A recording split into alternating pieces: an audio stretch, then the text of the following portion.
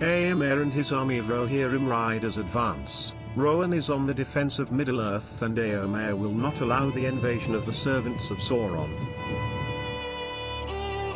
The time of the riders of Rohan has come. The goblin hordes of the Misty Mountains have invaded. You need to destroy them.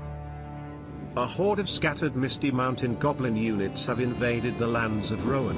10,000 goblins spread like an infection across the territories of Rohan.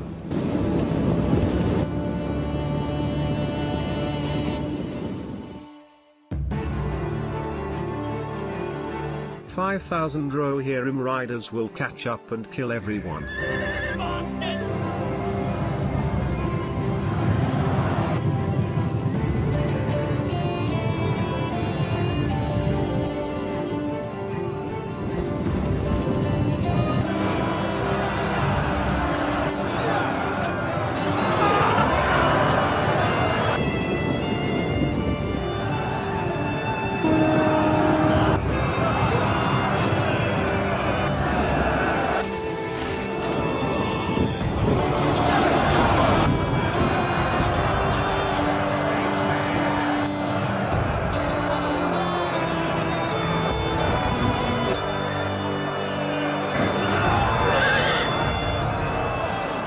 For long days, the riders of Eomer trampled goblins across all the lands of Rohan, eradicating this infection.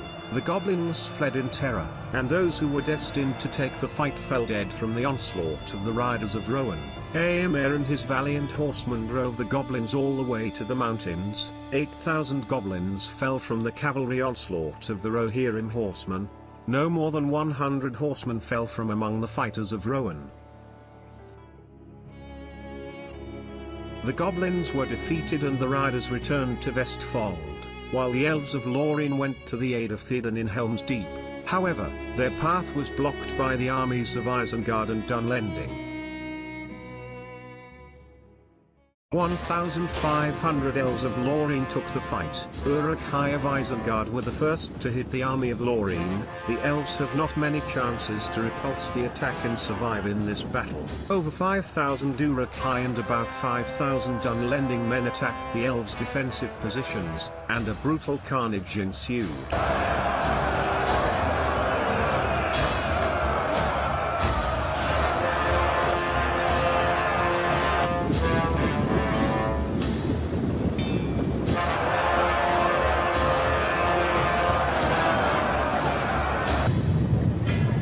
Eomer brings reinforcements to the elves. The riders of the Rohirrim will crush the Uruk-hai of Isengard and the men of Dunland and save the elves from destruction. Not much yet, and I'm afraid the elves would be waiting for death. The riders of the Rohirrim quickly get to the unfolding slaughter and join the battle.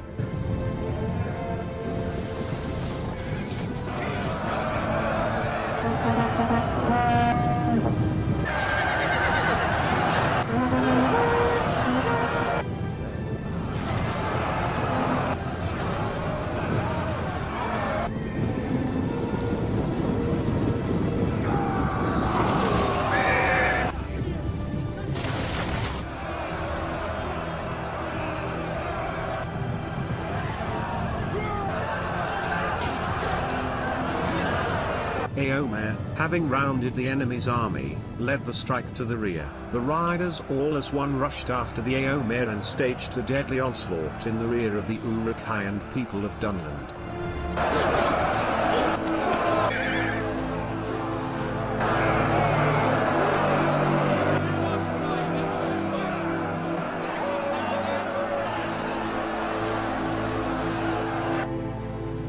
The elves are saved. The riders of the Rohirrim easily deal with the foot units of Isengard and Dunland. After a while the enemy loses morale and the enemy army begins to flee. About 500 elves died. No more than 200 fighters fell from the Eomer riders. Isengard and Dunland lost 7,000 out of 10,000 in this battle.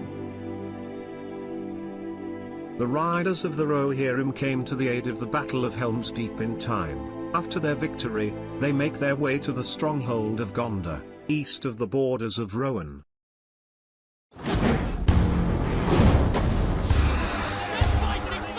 The fortress of Gondar was defended by no more than 3,000 people, while the enemy brought almost 10,000 orcs of Dol Guldur and Mordor, as well as dozens of Olog-hai.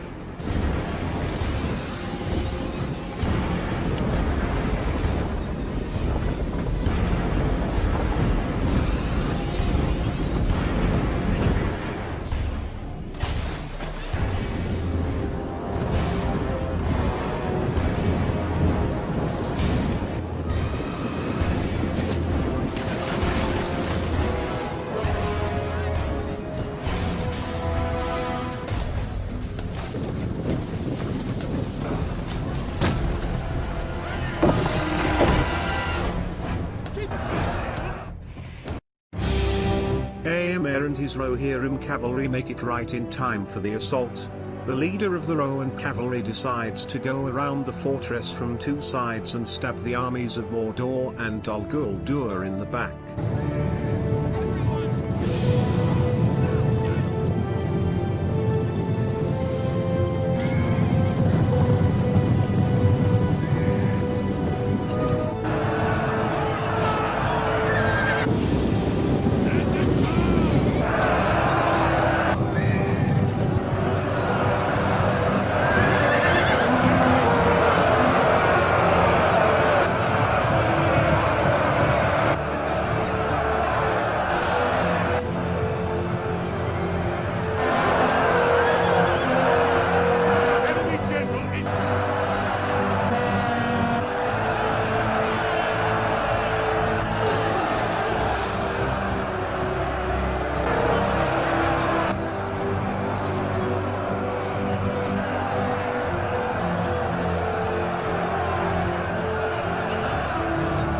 The riders of Rohan take the orcs by surprise. The Rohirrim divided the army of Mordor and Dol Guldur at the crossing, thanks to which the enemy could not make up for the losses and replenish the main forces. The onslaught of the orcs weakened, and the fighters of Gondar calmly began to knock out the hordes of the enemy that had previously broken into the fortress. The riders of Rohan meanwhile mowed down the orcs outside the wall.